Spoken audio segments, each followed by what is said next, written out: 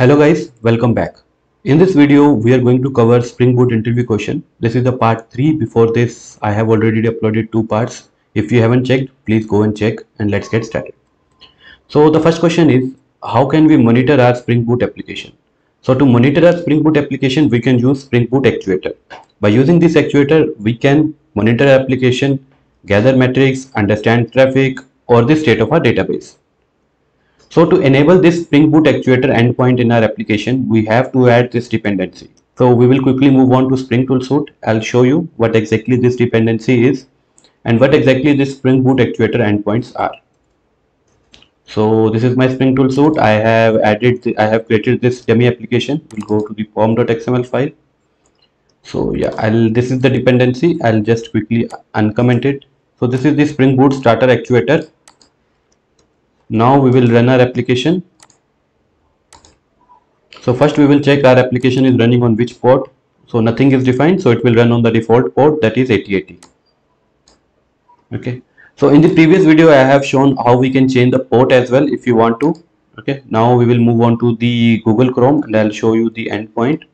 So we'll go localhost 8080. We will run this actuator.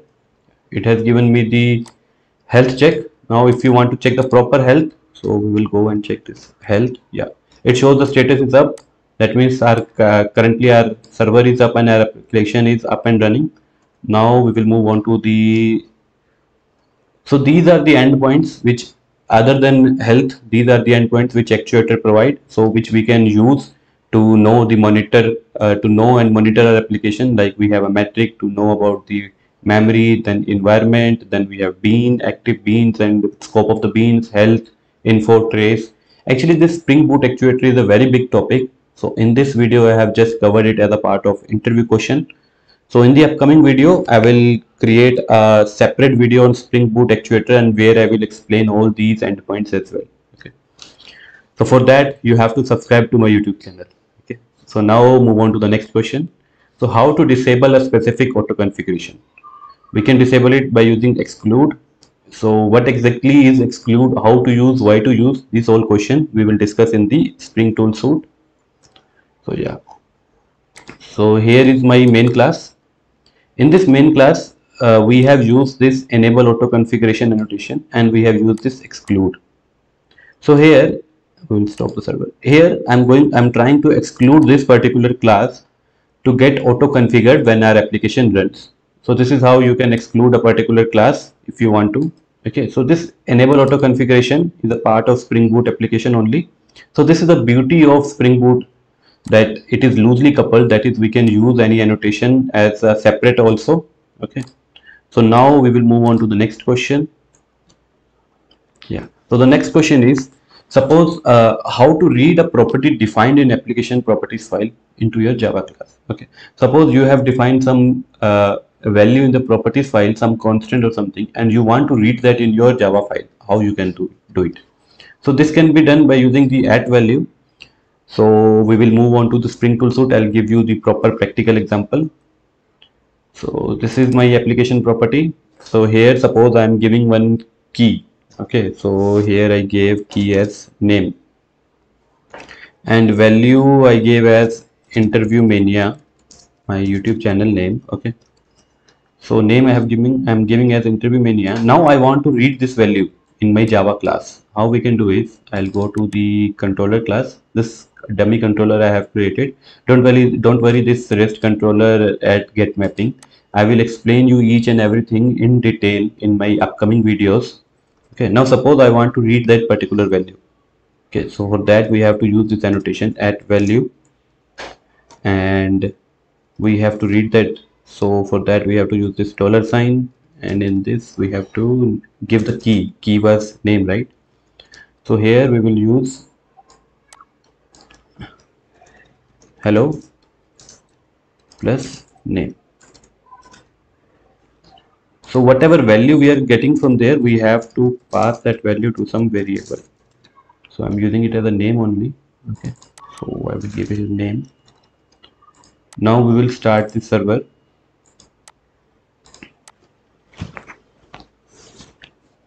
Okay, so the server got started. Now we will check, is it really reading the value from the application.property file or not.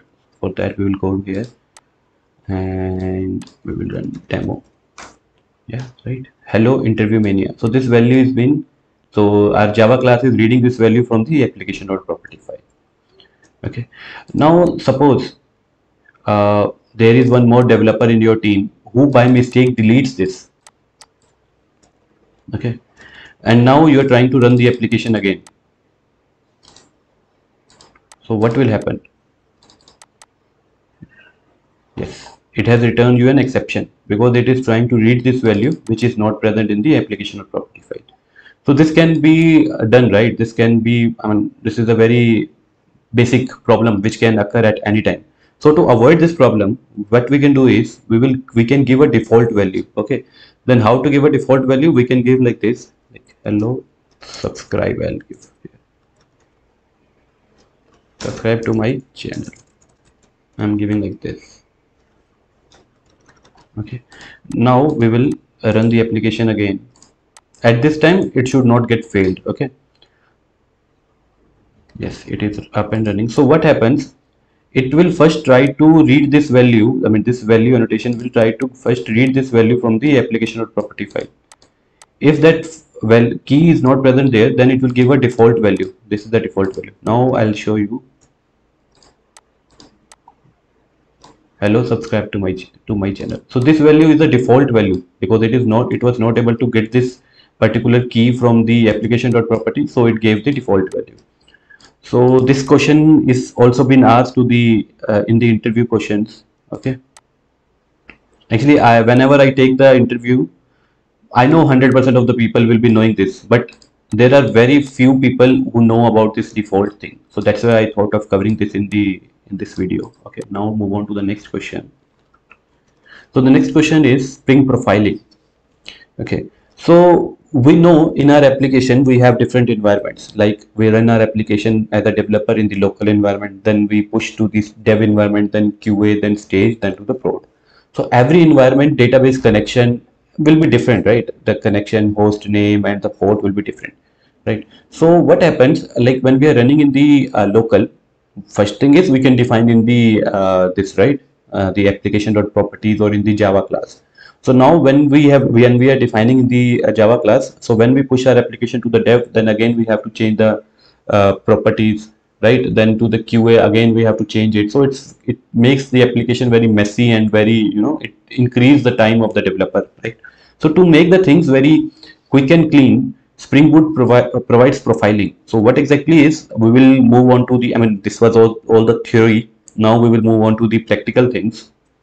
Okay, now we will keep all this same. So this is our application. So first I'll show you one thing. Whenever we run our application, I think 70% of the people or 80% never notice this. So whenever we run the application, in the logs, if you check, there is something called no active profile set falling back to the default profile. So this is our default profiling. Okay, so it is falling back to the default profile. Now if I create one active profile, here I'm creating dev profile, and now I'll create the prod profile. Generally there are going to be many other environments like dev, QA, stage. So here I'm just creating prod for the demo purpose. Okay, so yeah, so these two I have created. Now suppose here I'll stop the server. Here I give name as subscribe. Okay, and here I'm just copying the same key and value here. I'm just giving the same key here. Okay, and here I'm using subscribe to my channel. Okay, now in this default profile, wherever it will fall each and every time, here we are giving like active profile equal to dev, that I want to read the properties of the dev file. Okay, so now here I will just remove this, that so that it should not give the default value. Now if I run my application,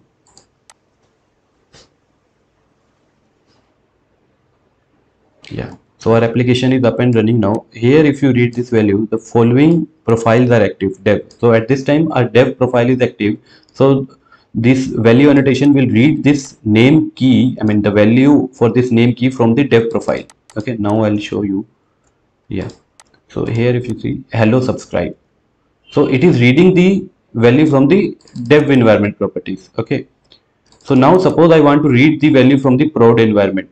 Prod environment we have subscribed to my channel, so we will go to application.property. Here from dev I will keep it to prod. Okay, now again I will run my application. So actually what happens whenever we start the application, so it first goes and reads the default profile, which is application.property. Then here it is finding this particular entry, right? Then it is going to that particular profiling, like it is reading prod, right? Then it will go to the prod. So the flow is first it will run the default, that is application.property. Inside that, if we have defined this, then whatever the name we have defined, it will go to the other one. So now if you see here, it will show you the active, the following profiles are active, that is at this time prod is active. Now we will go to the, yeah, hello subscribe to my channel. So this value subscribe to my channel is coming from the prod environment, right?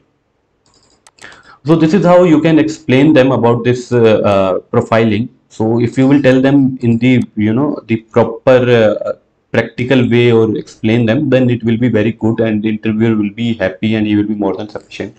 Now we will move on to the next question. So this is kind of the next question, kind of a question which shows to the interviewer that you are actually working into the Spring Boot. Okay, because see, the question is to make our development smooth and clean, what we use. I mean, interviewer can ask you what is dev tools and how do you how the Spring Boot makes the life of a developer easy. So this is the thing, you can use the dev tool. Actually this question will, if you see other interview question, this question will never be there. It will never be written in any of the blog or in any of the other interview channel, YouTube channel. So I have covered this because it shows that to the interviewer that you are actually working in the Spring Boot. Okay, so now we will just, I'll tell you what exactly is this. I'll just copy this dependency. Okay, and I will put it into the pom.xml file. I will save this. Now what exactly is that? Suppose we are working on an application, right? And now I want to add some, like suppose, okay, let me give you example. Okay, now my application is up and running. If you see here, yeah, hello subscribe to my channel. Okay, now I want to add something. Okay, now suppose I want to add something like here or anywhere, I mean any new fields or something you want to add. Like suppose I want to add here thanks. So previously what we used to do is we used to close the server, we used to add it, we used to run the server again. Okay, so with the help of Spring this dev tools, we will just add this. We will just click on Control S and the server will get restarted by itself. We don't need to start the server again. Okay, so I just added this, I haven't started the server again, right? So if I'll print, try to run it, yeah, thanks came by itself. So it means this is the benefit of using Spring dev tools, like it makes the life of a developer very easy, and interviewer can ask this question to actually check whether the person has really worked on Spring Boot or he is just bluffing. Okay, so in this video, this much only. If you liked my video, please subscribe to my channel, share the video with your friends, help them to get a good salary and a good job with some good company. Yeah, that's it. Thank you.